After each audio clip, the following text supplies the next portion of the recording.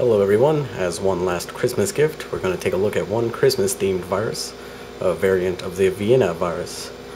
Go ahead and run it. I can't type on this keyboard in the dark. There we go. Now it's present in memory and will infect files. However, from I think it's December 19th or 23rd or something to the 1st of January. It will run its payload routine every time an infected file is run. Go ahead and run it if I can type.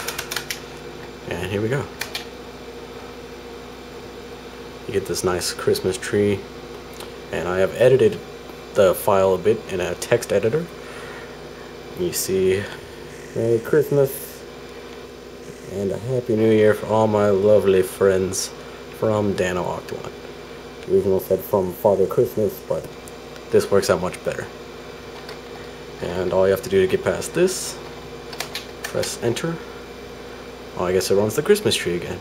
Oh, there we go. Now you have the prompt back. And every time you run an infected file, it'll show the tree first, and then it'll let you run whatever program you're trying to run. And I hope you had a Merry Christmas today. And that's about it for the Virus.DOS virus.